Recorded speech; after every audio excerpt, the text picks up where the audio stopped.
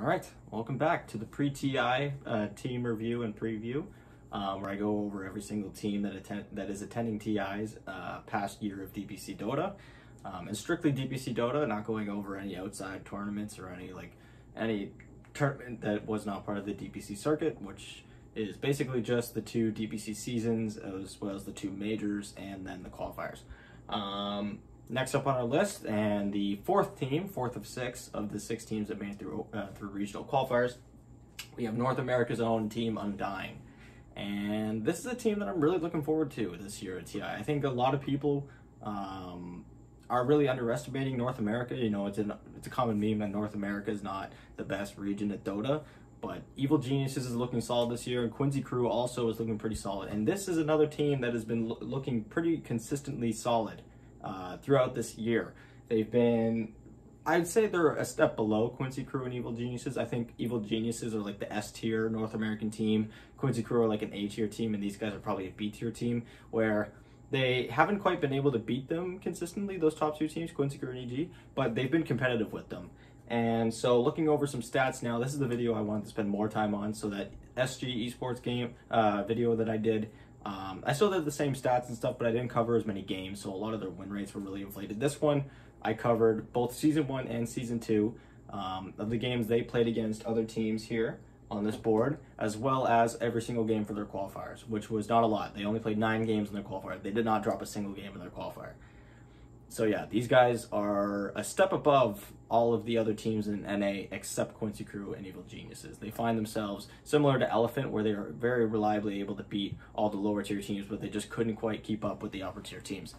So yes, jumping into their season, and Season 1 of the NA DPC, they actually tied for first place with Quincy Crew and EG. There was a little bit of a triangle where Undying actually beat Quincy Crew beat EG, and then EG beat Undying. So there was a tie for first place where every single team was 6-1, and Undying lost both of the best of ones. They had a best of one against both of those teams, and they lost both of them. So because of that, they missed out of the tournament. If they had won a single one of those, they would have been going to the first major. But nope, they get third place after losing those tiebreakers, so they secure themselves 200 points. Following that, we had Season 2 of the NA DPC, where they finished third place. This time there was no ties. They just finished with a 5-2 record, and they earned themselves 200 more DPC points. Now, they finished with 400 points total. However, that was not close enough to qualify them for TI. I believe it was over 800 points you needed to qualify for this TI, just based off of other teams and their results. So overall, in the entire DPC, they finished 20th place, and they finished third place in the region.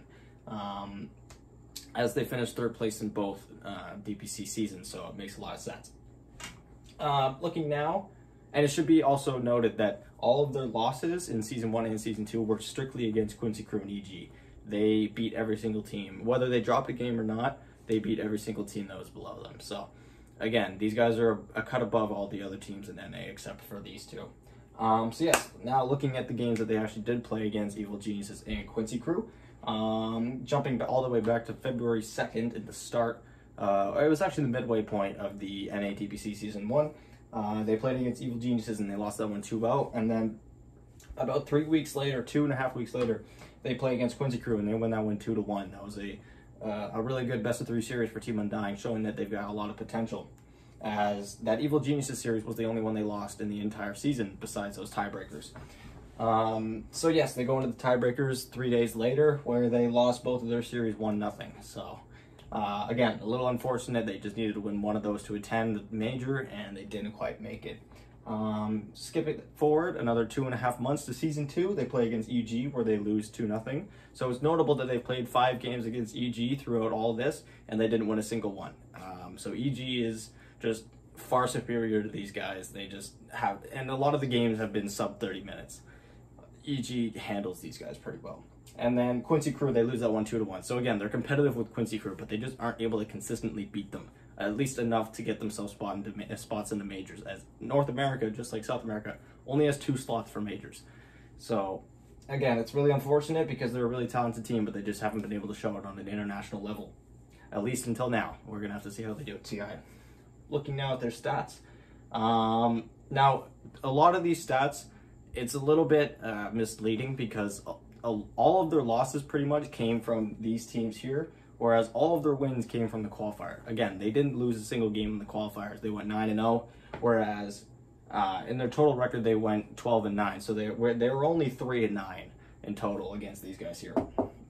So yeah, with all of that balanced out, the very uneven sides of that, they went overall 5-4 on Radiant, 7-5 on Dire. So a slight preference, not really a slight preference, but a slight preference for Dire. They had one more games that they had lost. 6-5 in first pick and 6-4 in last pick. Their Radiant first pick win rate was actually 1-3. The majority of the time they got Radiant first pick, they were against Evil Geniuses or Quincy Crew, so they lost the majority of those. Radiant second pick, 80%. Dire first pick, 71% going 5-2, and then Dire second pick going 2-3. Again, they had got that orientation a lot when they played against Evil Geniuses and Quincy Crew. Game 1s, they are 5-5. Game 2s, they're 5-3. And the reason there's more game 1s than there are game 2s is because I'm including the best of 1s in there. So there were 10 total game 1s, 8 total game 2s. And then game 3s, they were 2-1 total. They did not have a game 4 or 5 in their grand finals. They swept that one 3-0 against 4 Zoomers. Looking at their most played heroes throughout these 21 games that they've played, Hoodwink with 5, Morphling, Enchantress, Mirana, Nyx Assassin, and AA with 4. They had a lot of variation in their drafts. They did not play a lot of hero. They did not play a specific hero a lot of times. Hoodwink, they had played a lot more throughout the back half of it. Specifically in the qualifiers, they played a lot of it, and it's probably because, like I was saying earlier, with South America, with SG Esports, but Evil Geniuses made a lot of heroes look really good in that last patch, whether it would be, it was mostly Ice, but Crit 2, making the Hoodwink look good, the offlane Viper, the offlane Broodmother.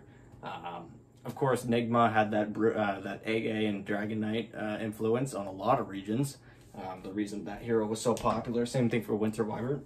And so a lot of those heroes that they played a lot with, they did in fact win.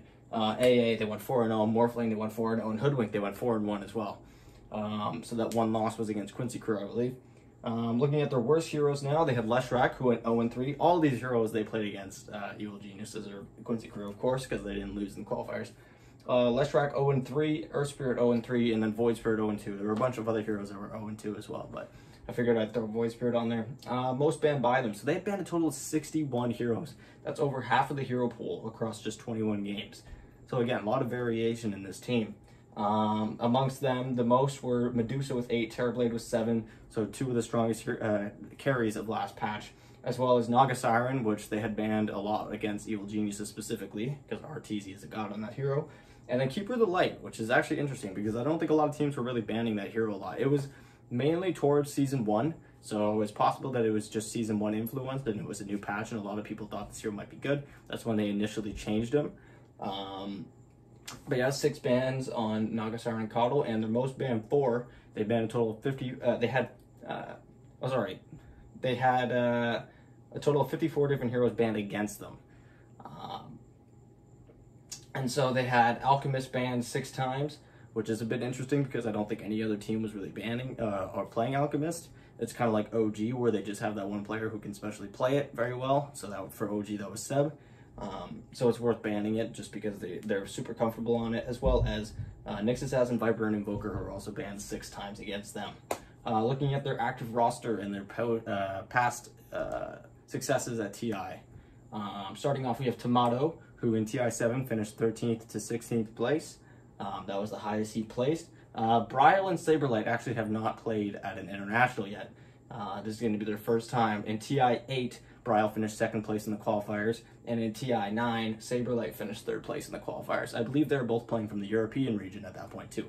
So a lot of these guys coming over from the European region and playing here in NA. Moon Meander, he had finished 9th to 12th place at TI5 and TI6, and then Dubu actually finished 5th to 6th place at TI6.